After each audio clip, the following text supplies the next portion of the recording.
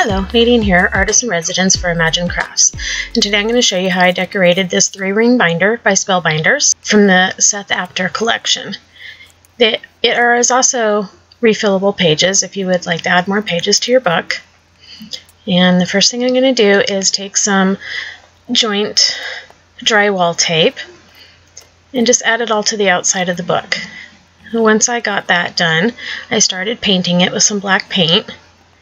And once the whole book was painted, I took some Delicata in the silvery shimmer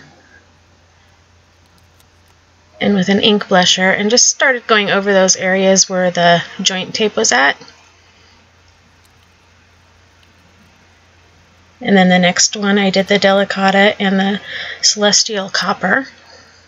This is actually a new, it's not new, it's just in the bigger full-size ink pad. Now taking some of the creative medium in metallic silver and with a stencil, just added some of it to the outside of the book, or actually binder.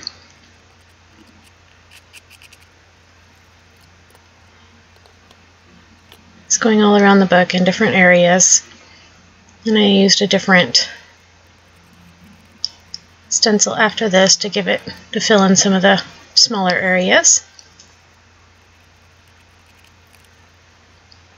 And once creative medium was dry, I went back over with the Stays On ink and Emerald City and with a sponge dauber just to give it some of a green color over the creative medium in different areas.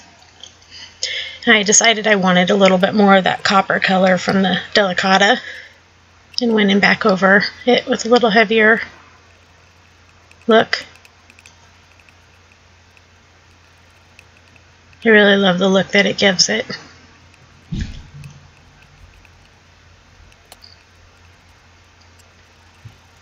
Now with some irresistible texture spray, first in Wedding Dress, I flicked some of that on there, and then with some of the silver.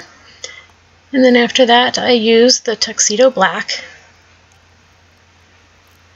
And if you get it on your craft mat, it's a good idea to wipe it up right away before it dries onto the mat. Otherwise, it's a little bit harder to get off the mat. Now, taking some more of after the Irresistible dried, I took some of the creative medium in the iridescent green. Just randomly applied it to the outside.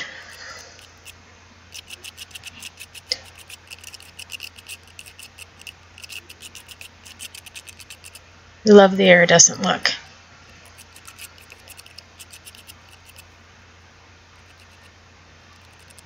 And you can kind of see it.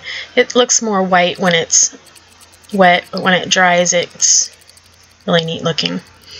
Now with the Spellbinders die, also with the Seth Apter collection, the roto rings, and all I did was just use with a piece of chipboard, like cereal box thickness, I guess is what you would call it. I did cut them out with the Spellbinders Platinum machine, and then I took the new color of the Delicata in black shimmer and colored up those chipboards. I also did it in the Celestial Copper and also silvery shimmer. I did a whole bunch of different ones, and then I adhered them to the outside of the binder, taking some more of the creative medium and the metallic silver, and just kind of went over the edges of those rings that I adhered to the outside of the book. This all just gives texture.